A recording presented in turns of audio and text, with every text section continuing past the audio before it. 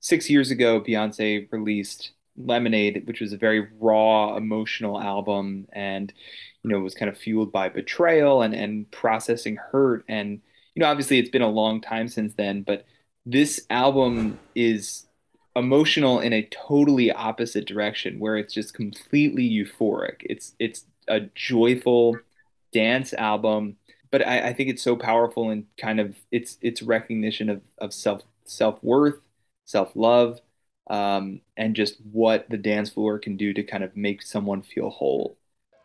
Every single artist is trying to figure out, okay, when is it appropriate to make a post-pandemic dance album? And I think that for Beyonce, it really isn't about, the timing of things opening back up or anything like that. I think it's about where she's at personally, which is a very powerful place. Like I think that she's at a place in her life and her career where she has nothing to prove, and it's time to celebrate the achievements of yesterday and the achievements of today as a wife, as a mother, as kind of a cultural icon.